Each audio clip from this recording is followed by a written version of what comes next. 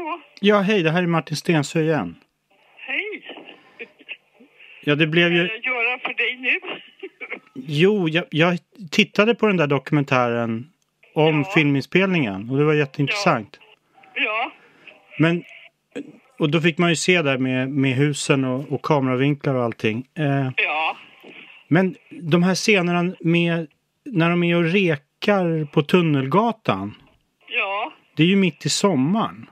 Ja. Och då måste det ju vara innan... Innan Palme. Ja.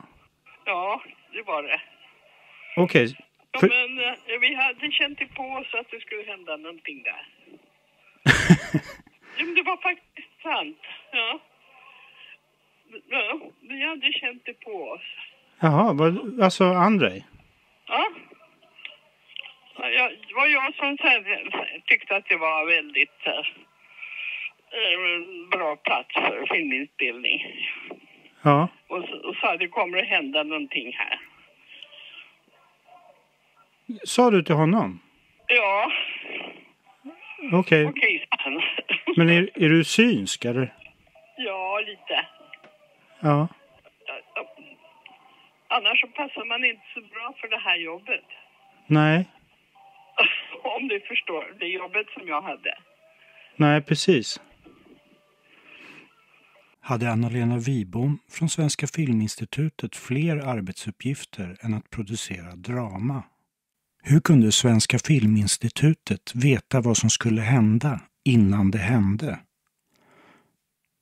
28 februari 1986 mördades Olof Palme på Tunnelgatan Sveavägen, om det nu stämmer. 9 maj senare samma år hade filmen Offret premiär. Filmen innehåller scener från Tunnelgatan Luntmakargatan. Erland Josefsson spelar huvudrollen Alexander. Han slår ett barn och sedan klipp till Tunnelgatan.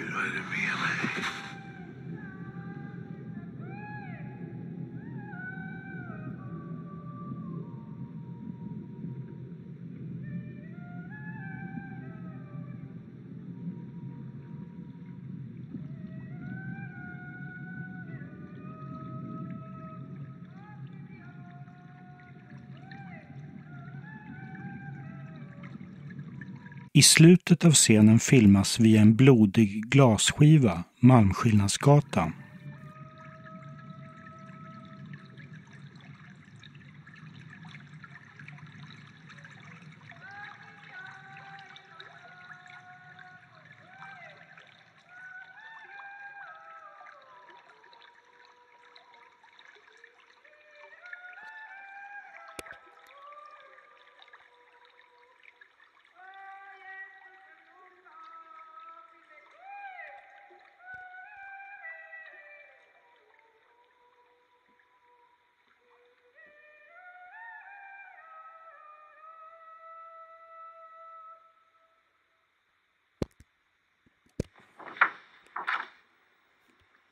Mot slutet av filmen svävar Alexander upp från sängen. Älska mig.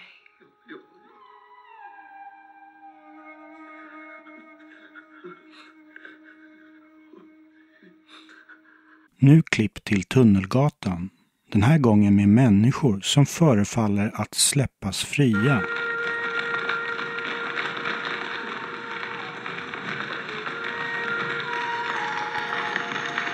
I slutscenen hämtas Alexander motstridigt av en ambulans efter att ha bränt ner huset.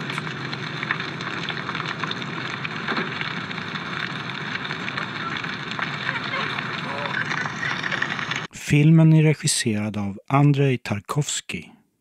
Tarkovskij dog i lungcancer kort efter filmens färdigställande. Svenska Filminstitutets läkare på Karolinska gjorde hälsokoll på samtliga skådespelare men valde bort lungröntgen eftersom ingen rökte. Filmen har producerats av Anna-Lena Wibom, Svenska Filminstitutet. Jag ringer Anna-Lena Wibom och frågar. Hallå? Ja, hej, det här är Martin Stensö som ringde igår. Ja, hej! Hej! Nu så kan jag lyssna till dig. Ja. Jo, jag såg ju den här Offret för några dagar sedan. Ja. Och sen så tänkte jag... Det första jag tänkte på var att det var ju liksom Sven Nykvist och Erland Josefsson och Allan Edwall. Man tänker mycket på Bergman. Ja, det blir ju så om man använder samma skådespelare. Ja. Tarkovskij beundrade ju Bergman. Ja.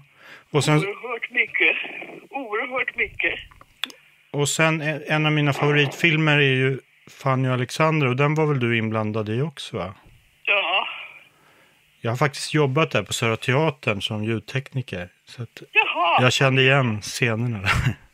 Ja. Men då tänkte jag på... för det är ju Ingmar Bergmans som ung då, Alexander. Ja, kan man kanske tro, ja. Ja, det har jag tagit för givet, men Ja. Var och en gör ju sin egen version. Ja. Men för att Erland Josefsson heter ju också Alexander. Ja. Och hon, den här kvinnan, jag vet inte om det är hon isländska, hon uttalar det precis som Stina Ekblad också. Ja. Det är lite roligt. Det är ju spikat efteråt alltihopa. Det var inget direkt ljud på den. Nej, jag såg det. Den här inledningsscenen förstår man att det inte kunde vara direkt ljud. Till exempel. Ja, men det var det inte. Utan alltihopa alltså i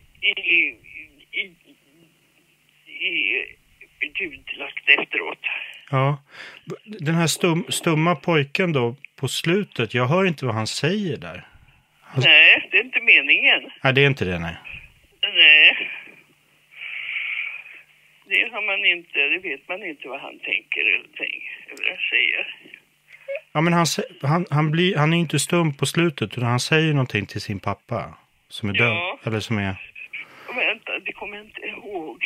Men det är något sånt där om att livet kommer tillbaka eller någonting sånt där. Ja, han sitter vid det där döda trädet. Ja. Och... Det är roligt att du funderar så mycket på filmen. Jo, men den känns ju... Det känns som att jag har missat den i svensk filmhistoria. Men jag tänkte på den här dalkullan, eller vad heter det när man sjunger sådär? Jaha, ja, jag vet inte. Hur kom det till? Har du någon... Kommer du ihåg varför den ligger där hela tiden? Det var ju så att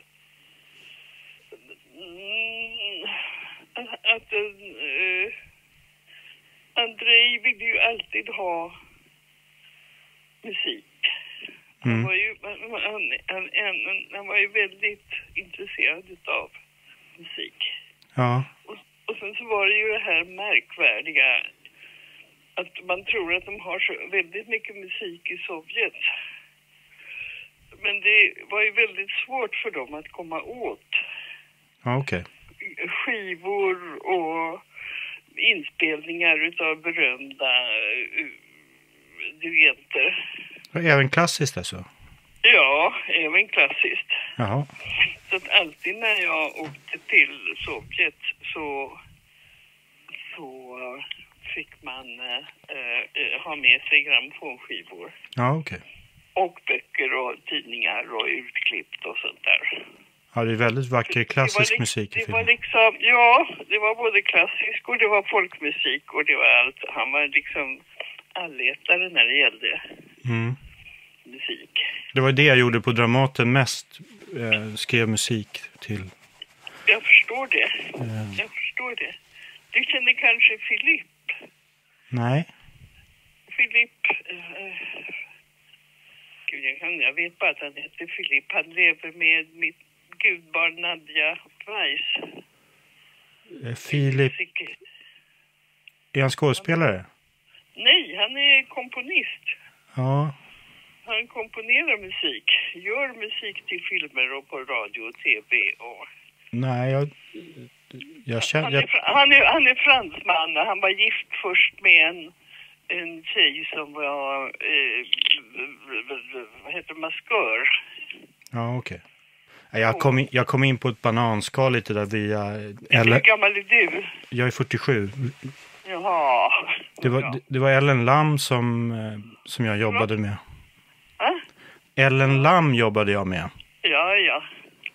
Och sen så hamnade hon på Dramaten och då fick jag följa med och göra musik till henne. Så. Ja. Så det var bra. Det var roligt. Men hon verkade känna Erland också, kommer jag på nu när vi pratar om det. Ja, det är klart. Ja. Det är klart. Det är klart. Det var jag som ordnade den här rollen åt honom. Ja, okej.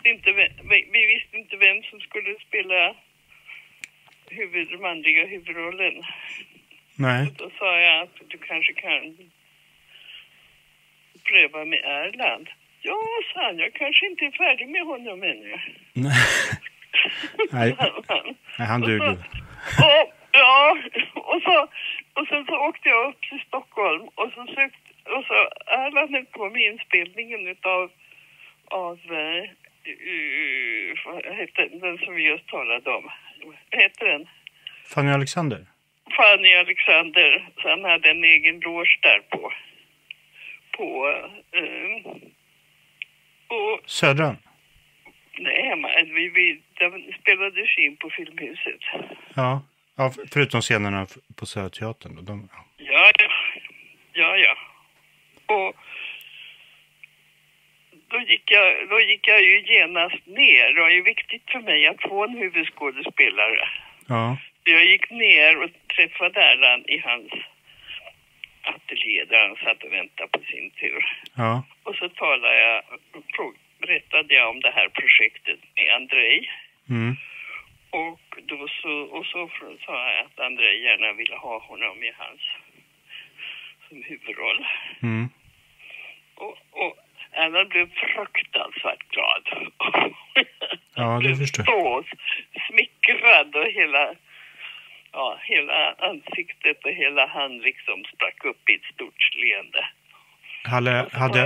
Men, sa jag Erland, du får inte tala om det för någon, för vi ska ha presskonferens på fredag och då kommer Tarkovskij hit och vi ska ha presskonferens. Så du får inte tala om det för någon. Nej, sa han. Det här var så roligt. Det var jätteroligt. Ja, och sen så innan pratade vi lite om villkoren och sådär. Och sen så gav jag mig upp. Jag hade mitt kontor på 6 trappor och Erland satt ju längst ner i inspelningskorridoren. Mm. Så jag tog hissen upp till 6 trappor. Och så när jag kom in i mitt rum så ringde min telefon som bara satan. Och då var det Elisabeth, vad heter hon, som var på Svenska Dagbladet. Höglund? Nej, som... jag kände henne väl. Jag tappar namn. Jag är ju 90 år nästan. Ja, jo, det låter jättepigg. Ja, men jag glömmer vad folk heter. Det är väldigt träligt. Ja, men då hade svenskan fått nys om det. Alltså. Hon hette Elisabeth och ett efternamn som du måste känna till. Hon var filmkritiker på Svenska Dagbladet. Ja. Ja, skit. Ja. Ja, jag kommer inte på det heller. Nej, inte jag heller. Men hon var på telefon. Ja. Och så sa hon, jag har hört att Erland ska spela huvudrollen i Tarkovskijs nästa film. Då har han sagt det redan då. Så. Då hade han hunnit ringa till henne. Sådana där överraskningar får man ofta som producent. Ja. Men då hade inte Allan Edwall och så, de hade inte tackat ja någon av de andra stora. Det var ju helt nytt. Ja. Det var ju helt nytt. Och det var helt nytt att jag fick inspelningen till Sverige. Och det måste ju varit 1980-81 då? Ja, det var väl lite senare. 83 skulle jag tro. De var väl färdig 85 tror jag. Men hade inte Fanny Alexander premiär 82? Ja, men Fanny och han var ju långt före. Jaha, jag trodde att det var under inspelningen av Fanny Alexander som du frågade Erland. Ja. Visst. Han blev skitglad. Ja. Jag såg faktiskt Allan Edwalls sista föreställning med Kristina Lung. Ja. Och han hade en replik där. Ska jag dö, sa han.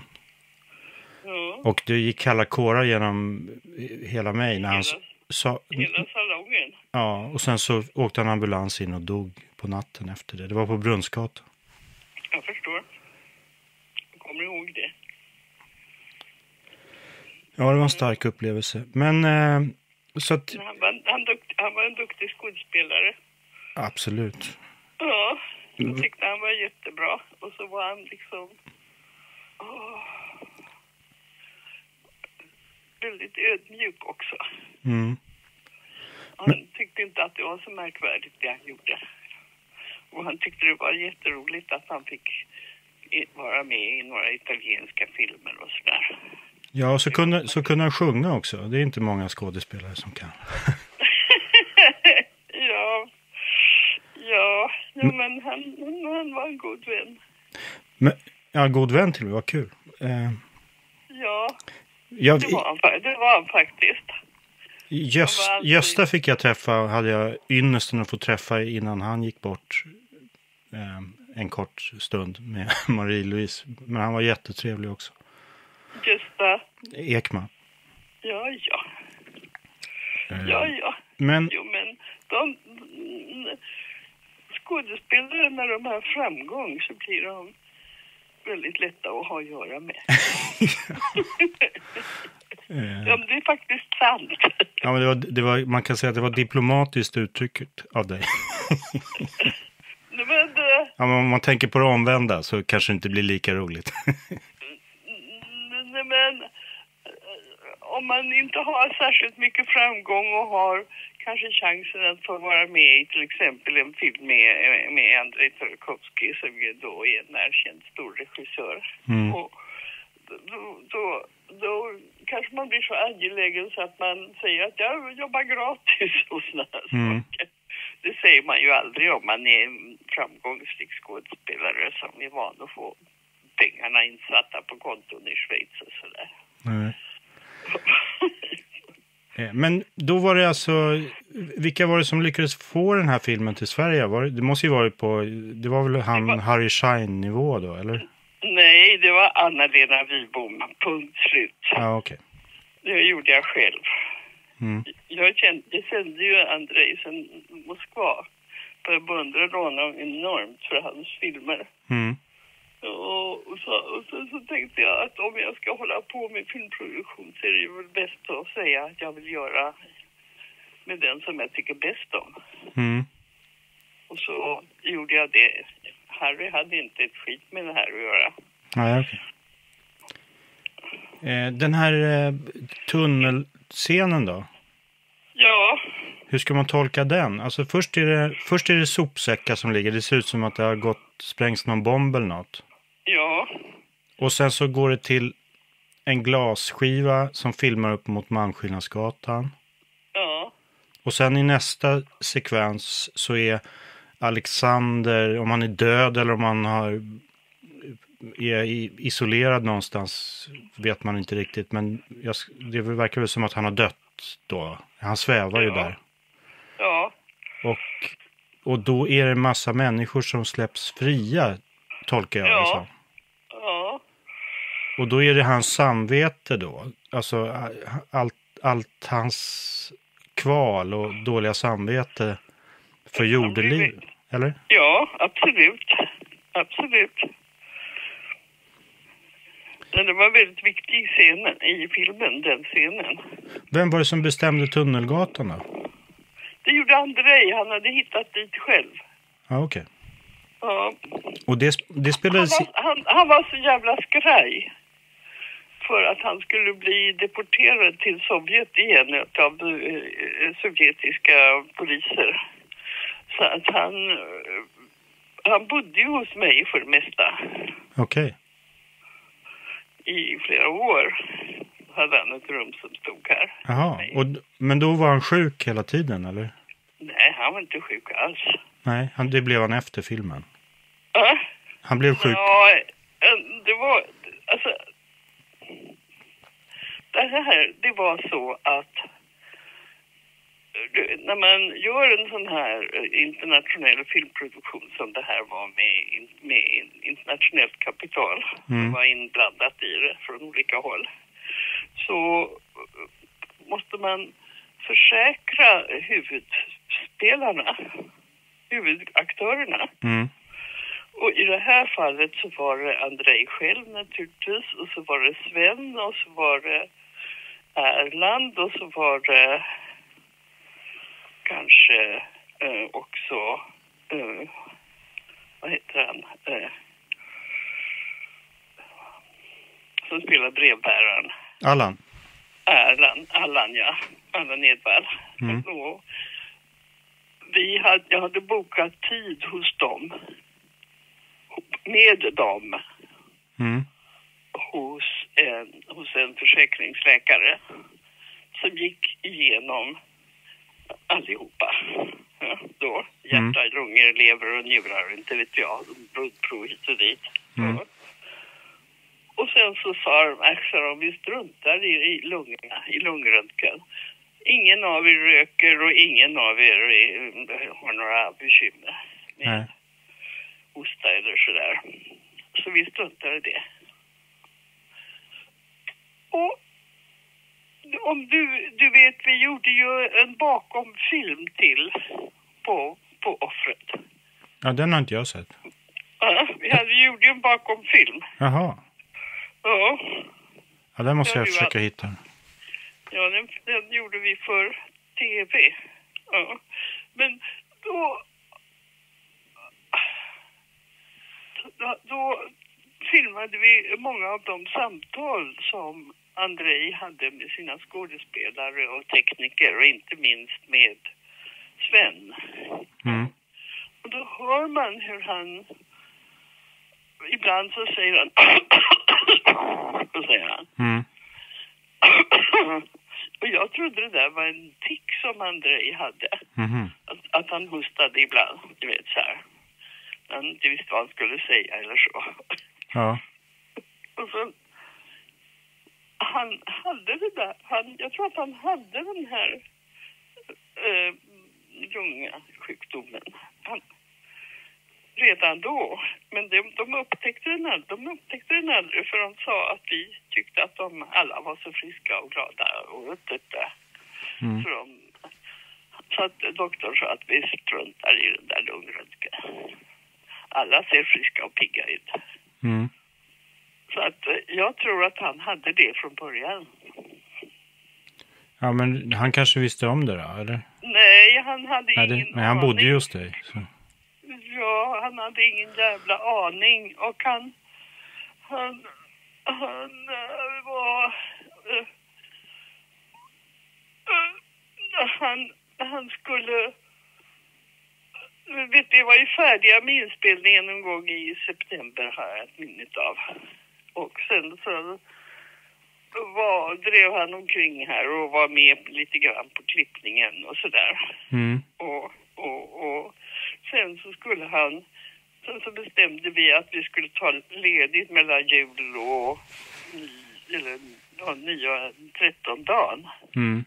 Så att alla skulle få ett par veckor ledigt och inte tänka bara på filmen. Och sådär. Och så skulle Andrei resa till sin fru. Vilket var ett intressant kapitel i sig. Så, i Italien. Och då så hade vi en tjej som var anställd som hans tolk och sekreterare. Och Jag hade sagt åt henne att boka en tid hos Filminstitutets läkare. Ja. För jag tyckte inte om den där hostan som han hade. Jag tänkte ju aldrig på cancer eller lungcancer eller någonting sånt där. Jag trodde att han hade en ordentlig förkylning som hade gått ner i lungorna och gjort att han hostade hela tiden. Mm. Och det var på Karolinska.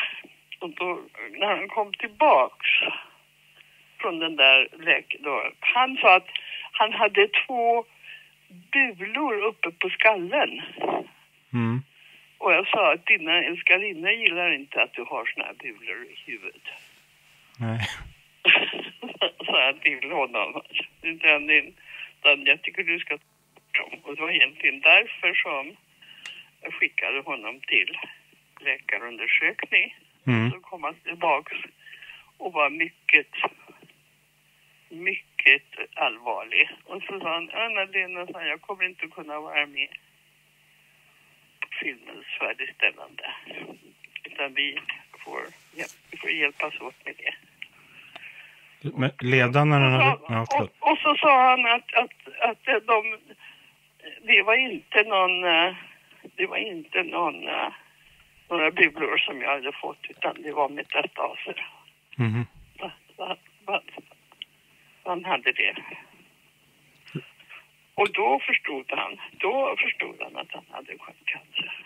Klarade han sig till premiären då? Eller när... Nej. Han var jättedålig. Mm. Och han kunde inte åka till Cannes, festivalen där han fick priser och sånt där. Nej, men han levde fortfarande när han hade premiär? Eller? Han levde. Han skickade sin ohängda son. Det var en sån här 14-åring med flottigt hår och allmän.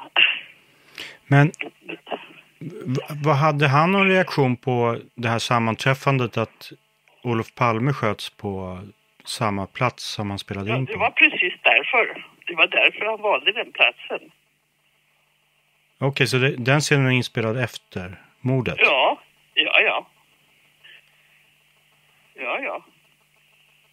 Okej, men då gjordes det alltså mellan februari och maj? Ja. Oj, det måste ha gått undan. Ja.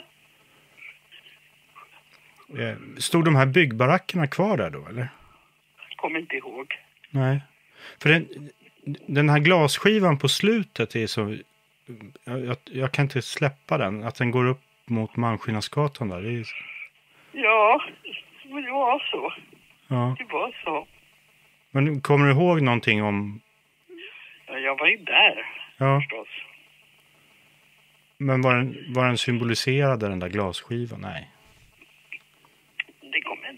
Den var bara där. För jag tänker så här då, om det är massa dåligt samveteskroppar som springer runt, kommer ut ur tunneln under Malmskillnadsgatan, då tänker jag ju prostitution och sådär. Det talade vi aldrig om. Nej. Det var inte ett samtalsämne oss emellan. Men hur tolkade journalister och sånt när det kom ut? Det måste ju varit en extremt spektakulär... Alltså det beslutet att... Det är ingen som har hängt upp sig på det. Nej. Så vitt jag kan komma ihåg. Och sen upptäckte jag en sak i slutet. Då kommer ju... jag förmodar att huset är byggt för produktionen. Kuliss. Ja, alltså det som hände var ju att när vi skulle göra den här sista scenen när Erland åker in på sjukhus, då fick ju Sven fel i kameran. Så att vi var tvungna att ta upp det hus som vi hade byggt i ateljén i Stockholm, alltså till Gotland. Ja, den lilla modellen? Ja, nej, det fanns... Lilla modellen hade vi ju kvar, men vi hade byggt ett helt hus i ateljén i Stockholm. Ja, okej. Hela huset var byggt på 2 ställen. Ja, på 2 ställen. Okej, då förstår jag. Ja, det i Stockholm och dels på Närsholmen. Jag tolkade det som att inomhusscenerna var gjord i en filmstudio och att huset som var byggt på Gotland var mer för exteriört filmande. Men det stämmer då kanske? Ja, det stämmer absolut. Ja. Och då... Men okej, så att ni fick elda upp det 2 gånger kan man säga? Ja. Mm. Det var ju katastrof. Men när vi kom på att vi kunde flytta dit. Du vet, alla var ju kontrakterade till och med slutscenen. Ja. Så vi var ju tvungna att klara det. Vi hade 4 dagar extra. Mm. Och då gjorde vi den där. Då fick 4 gubbar komma dit och riva huset i ateljén och frakta det och bygga upp det. Mm. Det gick väldigt fort, kan jag tala om. Men den där slutscenen då, är den också inspelad efter Palmemordet, eller? Ja. Ja, okej. Ja. För där tänkte jag på en sak, om det var meningen, för att det känns inte som att skådespelarna har fått någon regi, eller så har de fått regi att det inte ska vara någon regi. När de står, Sven Wollter och alla står där och ska få in honom i ambulansen. Ja. Då känns det som att de inte vet vad de ska göra riktigt när man tittar på dem. Ja, det gjorde de ofta. Okej, det var Lus regi kanske. Ja, jag var Lus regi. Ja. Ja.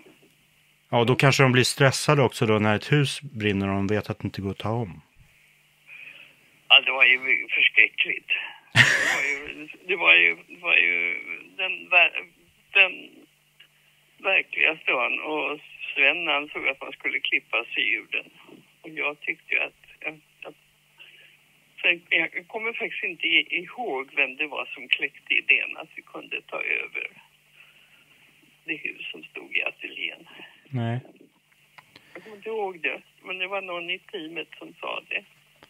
Och då tyckte jag genast att det var en strålande idé, och det tyckte Andrei också. Mm. Och så gjorde vi om hela scenen. Så tänkte jag på den här scenen när... Det var ju väldigt långa scener. Mm. Ja, första scenen är ju fantastisk. Ja, det är ju... Men du vet, det var ju väldigt jobbigt. Att han ville ha de här långa sjoken. Ja, den är så otroligt fin åkningen där i första scenen. Ja. Jag menar, allt var uppbyggt med dubbla spår och sånt där. Dubbla kameror och alltihopa. Och så skeds alltihopa. Blev inte Bergman sur då att Sven engagerar sig i det där? Nej. Nej. Nej, det är inte klokt. Sådana där saker har man aldrig tid med. Nej, men jag tänkte att han hade sån hybris. Nej. Han var ju van vid att Sven gjorde alla möjliga filmer utomlands i hela världen. Mm. Det hade han ju fått vänja sig vid, om inte annat. Den här scenen, brevbäraren Allan Edwall kommer med en Europakarta från 1600-talet. Ja.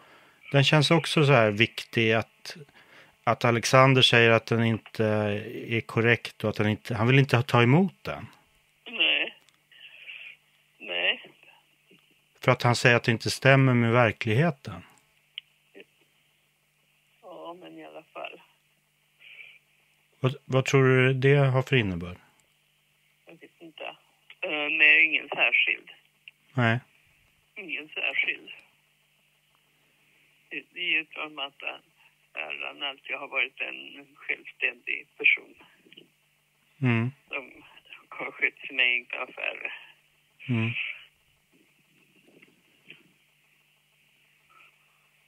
Så att han har liksom alltid gjort det.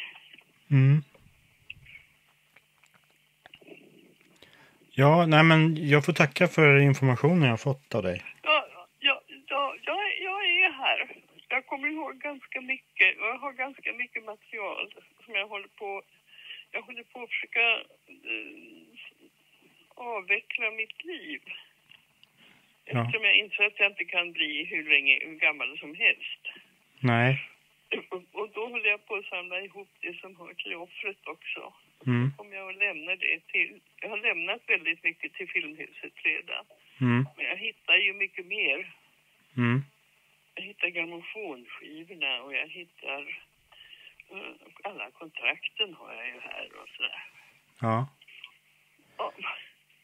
Det var en person som jag umgicks med lite förut, men inte så mycket längre, som stod med i rolllistan, men jag såg aldrig henne. Tintin Andersson. Ja. Men jag kan inte se, jag kanske missade. Jag tror inte att hon var med så mycket. Nej, men hon står ju med i rolllistan. Ja. Kanske var statist eller något. Ja. Jag har inte något minne av att hon hade någon viktig funktion. Nej, jag får kanske ta upp den kontakten och ringa och fråga henne. Ja. De såg mig om bortklipp. Man vet aldrig. Nej, precis. Men, jag kanske ringer igen då om jag kommer på något Det går bra. Vi kunde träffas någon dag också. Ja, absolut. Ja. Jag tittar på dokumentären om filmen Offret och upptäcker att teamet rekar på Tunnelgatan på sommaren, vilket innebär att scenen är planerad innan mordet. Så här måste nog sitta. Ему неудобно будет сидеть. Он не достанет никогда в жизни. Men vad kan du... Här går det att bygga i alla fall en liten bit. Ja, jag tänkte bygga ut en platta här. Det är bara det att man inte har hunnit det. Nej. Им надо еще метр. Тебе, Svenu, еще метр нужен. En meter där. Ja, precis. Så att vi klarar för objektivet. Будет вот так. Den ska ligga så här. Оно будет вот так. Ska du spegla in himmel i den då? Eller? Значит, вы будете отражать небо, да? Мы будем кусок улицы. Ja, en bit av gatan. Du ser klockan 9:30 så är det sådär. Ja. Och så går den längre in där. Ja. 10. Men 10:30. höjden... Det där är fortfarande trottoar här. Ja, just det. Det här är väl... Alltså det är fortfarande trottoar. Här går Ja, där är det. Ja, just det. Men jag tror ju att när man kommer upp 4-5 meter så tror jag att vi kommer skära här. Daniel, går det inte att sätta den så här? Går det att sätta den så här? Ja, men det är sämre. Ja.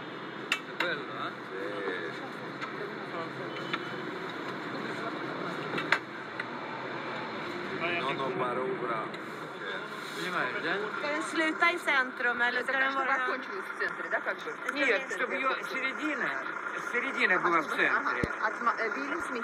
Jag ringer tillbaka till Anna-Lena Wibom och frågar varför hon sa att det var inspelat efter mordet. Hallå? Ja, hej, det här är Martin Stensö igen. Hej. Ja, det blev ju... Vad kan jag göra för dig nu? Jo, jag tittade på den där dokumentären om filminspelningen och det var jätteintressant. Ja. Men, och då fick man ju se där med husen och kameravinklar och allting. Ja. Men de här scenerna med, när de är och rekar på Tunnelgatan, Ja. det är ju mitt i sommaren. Ja. Och då måste det ju vara innan... Innan Palme. Ja, Ja, det var det. okej. Ja, För- men vi hade känt det på oss att det skulle hända någonting där. Ja, men det var faktiskt sant. Ja. Ja, vi hade känt det på oss. Jaha, alltså Andrej? Ja. Ja, det var jag som tyckte att det var väldigt bra plats för filminspelning. Ja, Och sa att det kommer att hända någonting här. sa du till honom? Ja, Okej. okej, sa han. Men är du synsk, eller? Ja, lite. Ja. Annars så passar man inte så bra för det här jobbet. Nej, Om du förstår, det jobbet som jag hade. nej, precis. Ja, men det kanske vore kul att träffas och prata lite längre om det här. hit om du vill. Ja. Men jag känner på mig saker som kommer att inträffa. Just nu sitter jag ute i trädgården och klipper buxbom. Ja, men spännande. Jag hör av mig igen. Ja, gör det. Ha det lugnt. Tack. Hej. Tack för att ni tittade. Stötta kanalen. Swish 0735 30 95 07 eller paypal.me/Martin Stenså.